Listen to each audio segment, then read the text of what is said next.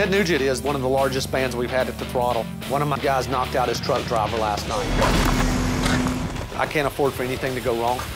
I don't know what to tell you. I was trying to make your schedule. My loaders were supposed to be here by noon, and Ted Nugent, tour manager, he's very unhappy that they had to wait before they could even strike their truck, which I understand. We'll wait on the Ted Nugent and the Walmart order.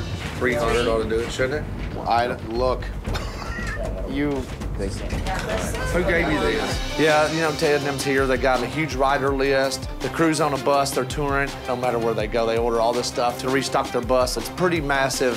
Jim Beam and Jack Daniels and I'm Still Light. At the end of the day, you can't jeopardize a huge show like this over a little bit of deer meat. And the last thing I need them to do is for Ted not to show up here tonight and then pull the plug on the whole thing. That can be a complete disaster.